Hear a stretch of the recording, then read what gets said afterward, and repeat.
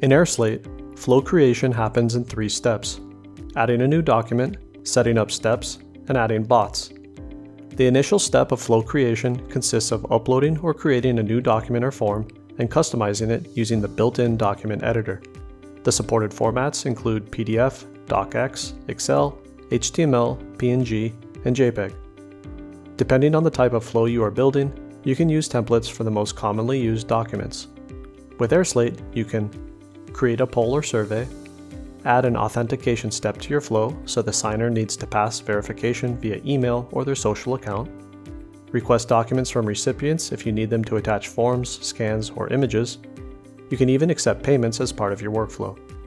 Use the airSlate editor to change text and graphics in your document just like you would in a text editor. Use highlights and text boxes to emphasize information.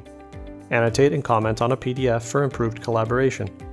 Add fillable fields for signatures, initials, date, checkbox, dropdown, numbers, and much more.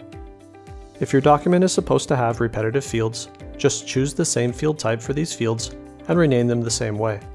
Now, every time you enter a field value in one of these fields, this value will be pre-populated in the rest of the repetitive fields.